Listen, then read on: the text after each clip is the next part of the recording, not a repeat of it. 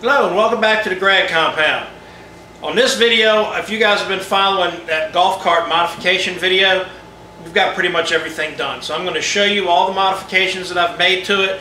Very little of it is stock up underneath anymore. Primary goals were power enough for 4 people, a couple deer, maybe a wagon behind it for hunting, and also speed, get it faster than the original stock cart. Those 2 things are very important, and of course ground clearance and all that, which you saw from the other video. So we're going to get right to this thing, show you all the stuff that I did to that cart. Before you forget, hit that subscribe button right up there and check out some of my other videos when this one's over. Alright, I'm going to show you a couple things about this cart. Pretty much got everything done to it I want done to it. That's an All-Trax DCX500 electronic speed controller. That thing is programmable. You can make the cart act a lot differently with that controller on it. That controller made the original motor a lot faster until it melted down, which that really wasn't part of the plan, but I was going to replace it anyway. I've got number 2 Weldon lead cables on it now. You'll see that little red piece right here. That is my solenoid. That's 400 amp solenoid. There'll be links in the description to all of this. And down there is the new heart. That is a custom built motor from Electrical Motor Products. There'll be a link to that down below. That thing just did fit without any modifications to the cart. I'll show you a shot from underneath of that.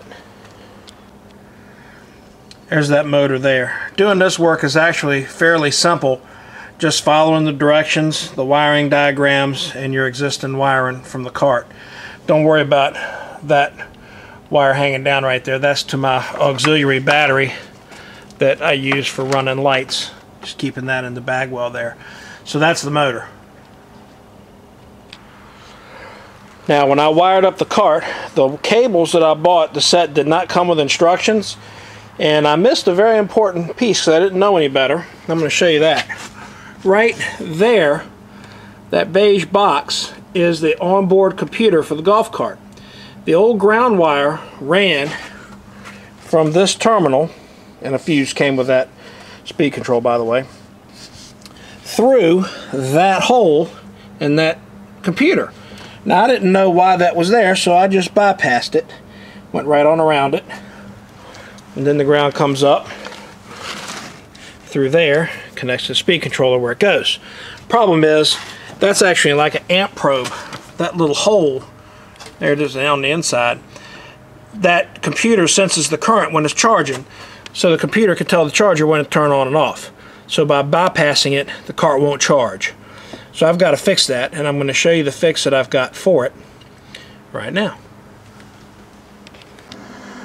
Alright, and I got this off the Buggies Gone Wild website. It's a great bunch of guys there. This is available commercially, or you can make your own. Most of the golf cart places that sell wire kits do have this. It's just a stud you're going to make to go through that computer and connect cables. Now this cable's too long for the other side of the cart, but I'm just going to wind it all up. What you got is, you got a bolt. This is a 5/16 by 3-inch bolt, 2 nuts, a lock washer, fender washer and a rubber washer, and something to insulate where that bolt goes through the computer. And I'm just cutting these little pieces of plastic like covers and slipping them over there. Through bolt that and then hook the ground cable up on the other side. These cables will not pass through that hole. So I'm going to get that done now. Alright, got that done. So you can see I got the bolt through there. And this is not tight through that computer. Those rubber washers are just snugged up a little bit on each side. Now the nuts are tight on the cables. Wish I didn't have this long loop of cable, but it won't hurt anything. It's pretty easy to work with. I'll trim those ties in a moment. And on the inside, that's what it looks like going through the computer. So now the computer will be able to read the voltage properly, and I don't have anything bypassing it, so the charger should work a lot better. Now this cart was charged up. There's 51 volts on it. Go ahead and turn it to run. And that extra wiring mess over there is for some auxiliary lights I got. Also, I wanted to show you, on the motor, there's 2 little skinny wires. These right here.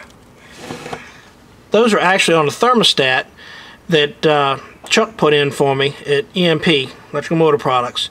That thing will close a connection at like 330 degrees or something, and I've got it wired from my auxiliary battery and the fuse box to idiot light right here. So if that light comes on, there's also a buzzer I'm playing with, but if that light comes on, I know I need to stop before I damage that motor. Now, he has this thing designed with that motor down there. It shouldn't have any heat problems unless I hit somewhere around 35 miles an hour. And if that were to happen in this cart, you'd probably die, because with that lift and tires on it, it's not really very safe at 25 miles an hour. So we're going to see how fast it runs now with all the big wires on it and everything done in a full charge, and I'll show you that here in just a second. But the thermostat is supposed to keep from happening what happened to me with the original motor, which wouldn't have mattered. I was going to replace it anyway. So let's put the seat on, give this thing a test run. Old Gabe the Wonder Dog is going to watch us. Got our speedometer app on the cell phone ready to go. And we're going to have to turn the cart forward. That always helps. Pardon the camera work there. Stay. He likes to chase the cart. Whew.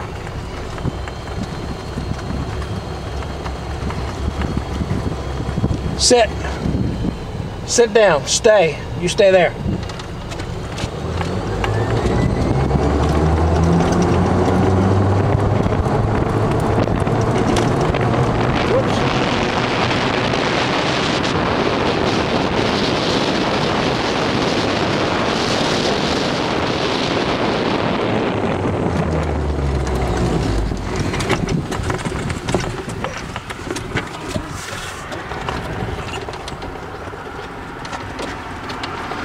Reset that speedo so we can see it. Maybe it'll stay this time.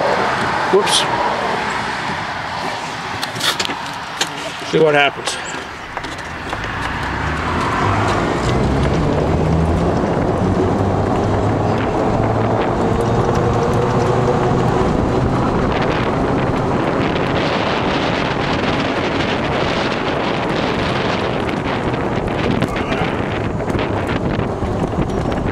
That's plenty fast. Speedometer fell again.